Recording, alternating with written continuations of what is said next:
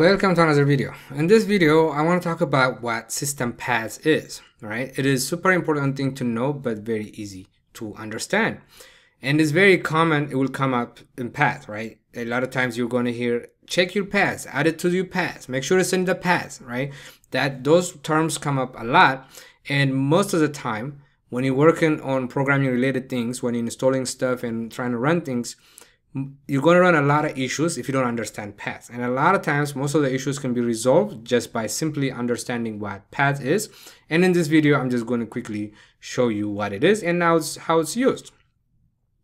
My name is Admas Kung Fu from supersqa.com, and I help people learn automation or break into IT field by learning QA automation, software testing. I have a lot of resources for people to break into the IT field, and go ahead and check out my website to learn more. Alright, so back to the topic of paths, P-A-T-H. My accent makes me sound different than path, but it is paths, that's what I'm saying.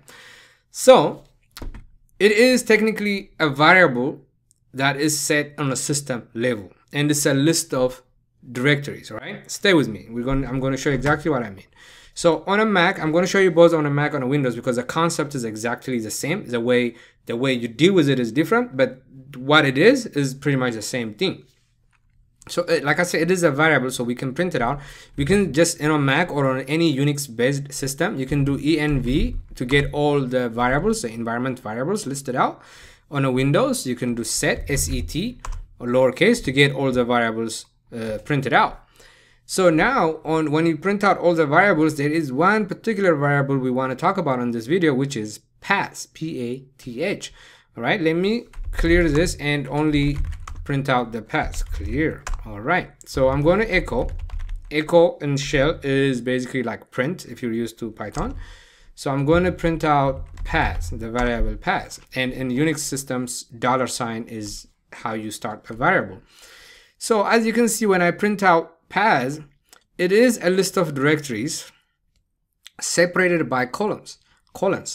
So you can see this is one directory, this is another directory, this is another directory. This whole thing is just a list of directories separated by colons, all right? So what this is whenever you're trying to run a program, any kind of program, it can be Python, it can be Java, it can be any kind of program, the system is going to look for executable file, right? That program needs to have some executable, something to be executed, the program itself. And the list of these directories is where the system is going to look for it, right? So when I say Python, right now, if I want to run Python, it's going to come in the first directory, look for Python if it's there, right? In this case, this is a MySQL one, so it's not going to find it. Then it's going to come into here. I might find it. If it finds it, it's going to use that. Then if it can't, it's going to go check here. If it can't, it's going to go come and check here.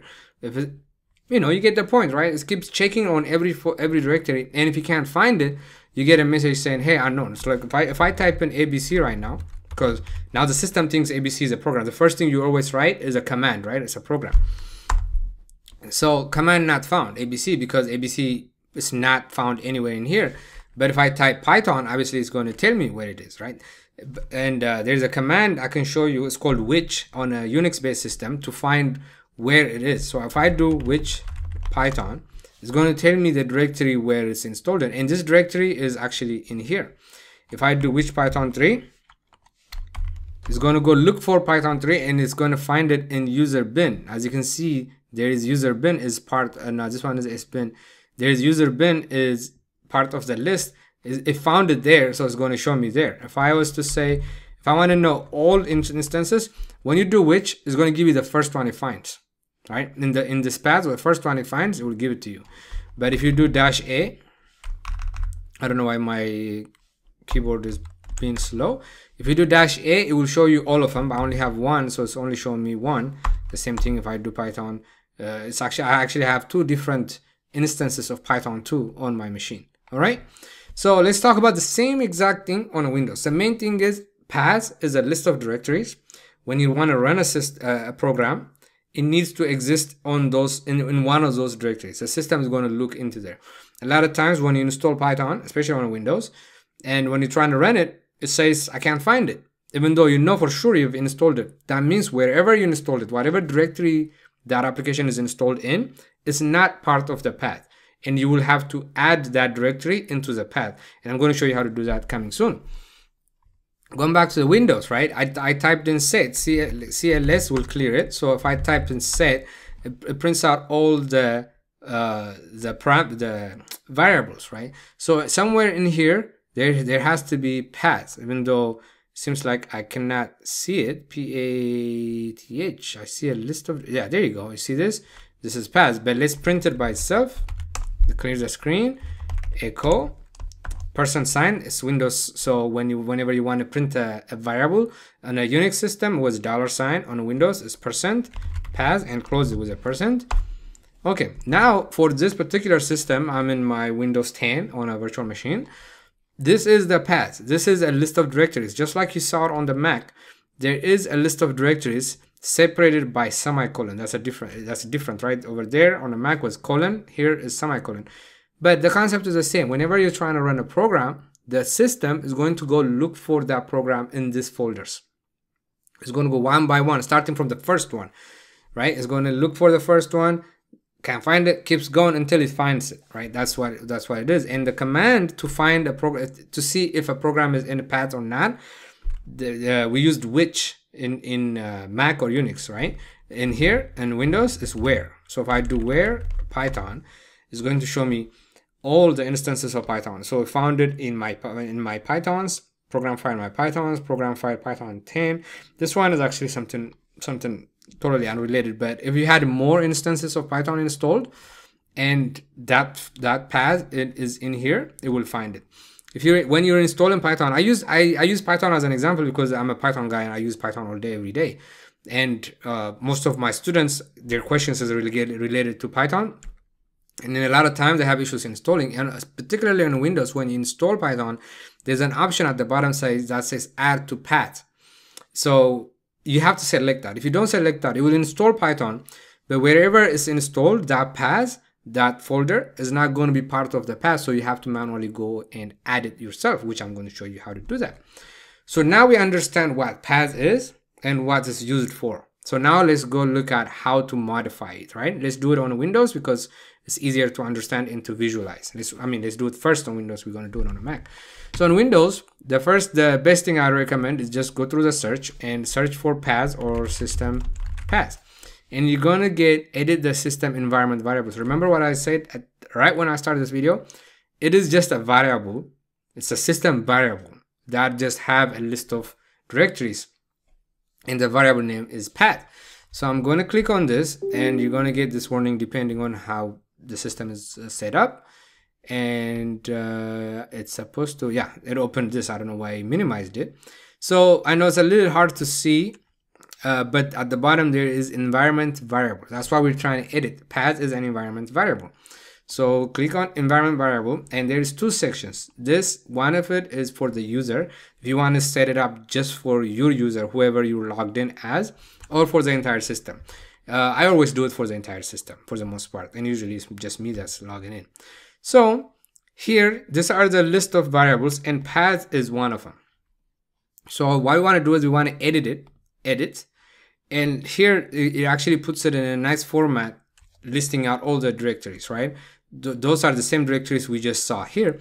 So all you do is add new and start typing. Give it the C, whatever, my new folder. Okay, I'm just going to just name it that.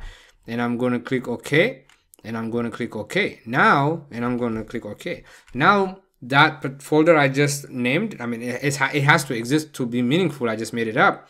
Now, that is part of the path. So if I was to print it here, I'm actually not sure if it will show up without actually restarting the CMD. So I'm going to print out path.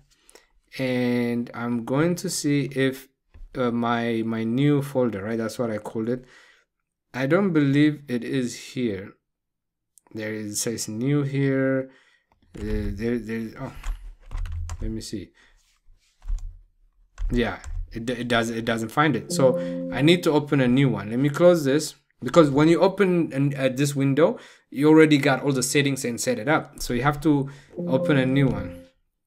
You have to remember that, okay? When you make changes and you don't see your changes, you have to remember you need to open a new terminal. That is true for Macs as well. So now if I do echo %path, and I search for my new folder is part of the path, right? Just like I talked about, now it's part of the path. Whatever program I add into here, when I try to find it, the system will find it. With a Mac, it's a little bit different on how you add it. You just have to modify the path. So if I do clear and if I do ls, usually you have not ls-la, usually you have the hidden file. So anything that starts with a dot is a hidden file. So I'm using Z shell. So there is this RC file and this profile file. If you're using bash, you're going to have bash RC and bash profile.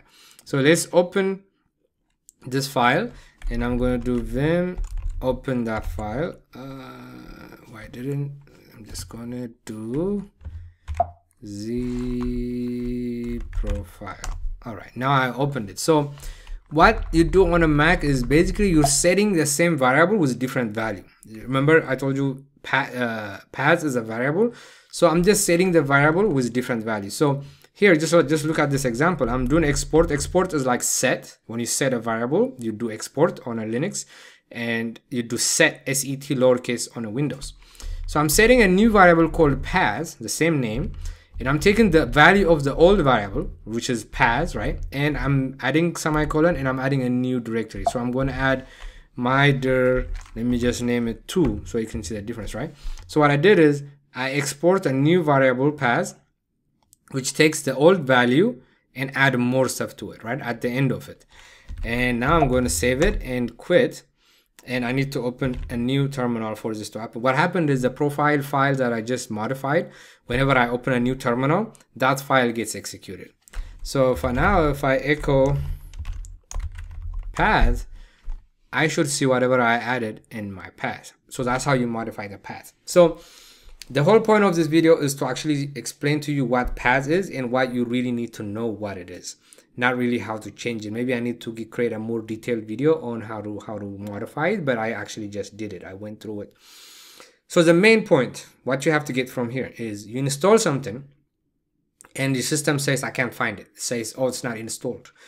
What you have to think about is it in the system path? That's what you have to think about, and that's what you have to check, okay? That's really the whole point of this video. That's really what I want you to get from it. You install something, and the system says you can't find it. Think in your head, how about path? Is it in the path? Do I need to modify the path? Do I need to add it to the path? Okay?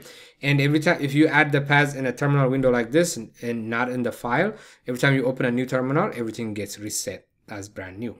Okay, so those are the main points I want to make in this video. I hope you enjoyed it. I hope you learned something, and if you haven't done so already, please go ahead and like the video. It would help me a lot, and subscribe if you want to see more videos like this.